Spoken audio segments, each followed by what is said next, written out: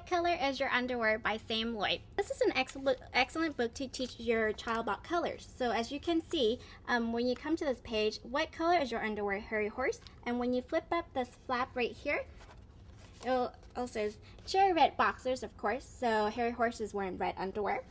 And also this is an opportunity to ask your child to make animal sounds as well. And you can ask, so what sound does a horse make? And you can, and the horse, of course, goes neigh, neigh.